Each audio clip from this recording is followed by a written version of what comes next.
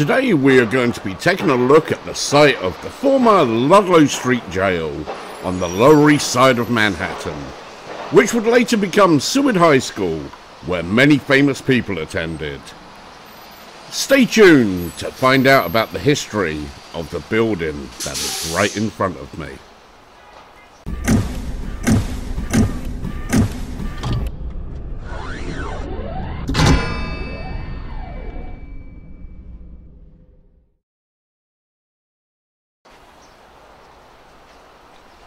The building that you see in front of me looks just like a prison, doesn't it?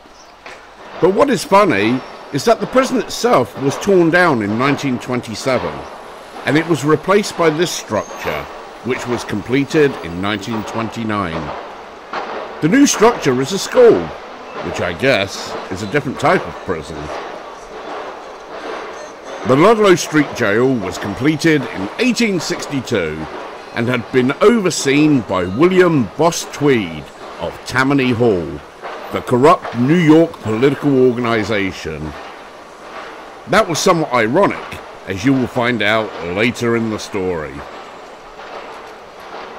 The jail was a rather more upscale place of incarceration, far different to the Tombs, which sat not too far away, southwest from here, in the heart of the 5 Points neighborhood.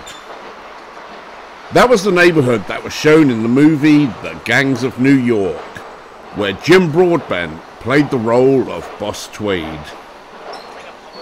Far ahead of its time, this jail had long barred windows that let in light and air, a much needed luxury in the sweltering New York summers. What was the purpose of this jail, though? Well, unlike the jail in the 5 Points neighborhood, the Ludlow Jail was originally planned as a debtors jail, though obviously over the years it did house some less than savoury characters as well. For the most part though, this was like a country club for gentlemen. Just like the corruption from Tammany Hall, if you had money, you could buy your way to a better lifestyle. The jail had a billiards table, and it even opened a grocery store in one of the unused cells. In 1873, the walls of corruption at Tammany Hall began to crumble, and Boss Tweed was found guilty of 204 counts and was sentenced to 12 years in prison. This was reduced by a high court, and he spent a year in the Tombs. After his release from jail, the state of New York tried to recover $6 million in embezzled funds by Tweed.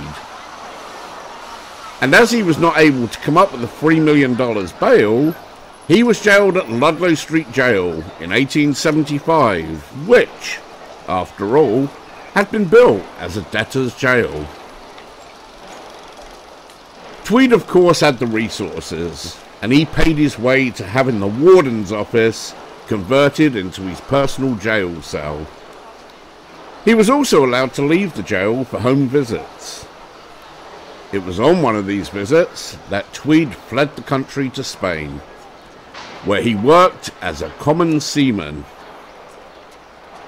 He was recognized there from a political cartoon of all things about a year later, when he was returned to New York and sent back to the Ludlow Street Jail.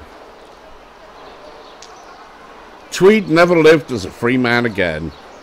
He died right here in the prison that he had personally overseen the building of, at the age of 55 in 1878. A little side note, if you have seen the film The Gangs of New York, the main character of that film, Bill the Butcher, played by Daniel Day-Lewis, is actually buried in the same cemetery as William Boss Tweed. That will make for a future New York story. The other famous inhabitant of Ludlow Street Jail was the first woman to run for president, Victoria Woodhull. When Hillary Clinton ran for president, it was initially stated that she was the first woman to run for president, but that was later slightly changed to read, first woman nominated by a major party. However, nobody challenged it. To this day, most people think that she was the first woman to run for president. It somewhat brings back memories of Rosa Parks. Now, not to discredit Rosa any, but she wasn't the first black woman to refuse to give up her seat on a bus. That honour went to Claudette Colvin, some 9 months earlier than Rosa Parks did the same thing. The difference being that Colvin was a schoolgirl, whereas Rosa Parks was already a civil rights activist. Woodhull was nominated in 1872 by the Equal Rights Party as their presidential nominee. And coincidentally, her running mate was Frederick Douglass, who would become the first African American to be nominated for vice president. This was, of course, 47 years before women even had the right to vote.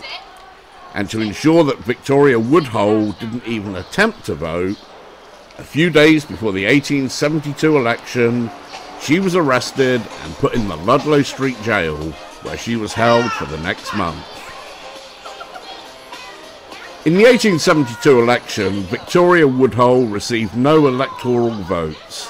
However, there was at least one man in Texas who admitted to voting for her.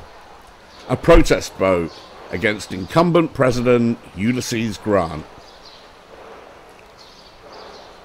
When the jail closed in 1927, the building was torn down, and for the next 18 months, this new building was built in its place. Seward High School right now is called Seward Park Campus, which encompasses 5 different schools within its facility. However, it was originally a comprehensive high school, which had relocated in 1929 from its previous home just a couple of blocks south of here. As with all schools in New York City, Seward High School had a wealth of famous, talented alumni that once walked through its main door. But it is hard to say who is the most famous. Was it perhaps Tony Curtis? Or maybe it was Walter Matthau. One of the most intriguing alumni of Seward Park High School is Stu Unger. Stu didn't graduate Seward Park High School. Instead, he dropped out of school and learned to play cards from his father's gambling establishment. And he was so good that by the time he was 18, he had been taken under the wing of organised crime figures. Stu went on to become what is considered to be the greatest poker player of all time. He was New York brash, had a prodigy-level IQ, but he was also the victim of a hard-playing lifestyle who used copious amounts of drugs. He lived a fast lifestyle that was a continuous cycle of winning big and then blowing it all away. After winning the World Series of Poker in 1980 and 81, a friend bankrolled his entry into the tournament 16 years later, where he once again won the World Series of Poker. This time, however, the years of abuse showed on Stu's appearance. It was believed that he wore sunglasses during the event to hold his nose together, as his nostrils had collapsed through years of cocaine abuse. The comeback kid would die the following year of a heart attack, brought on by decades of drug abuse. His story is definitely one worth checking out on YouTube. It is an amazing story to listen to. Here is a montage of all the other famous alumni of Seward Park High School. If you enjoyed the video, then please consider hitting the like button. And if you wish to see more videos like this, then go ahead and subscribe. I will have plenty more coming up.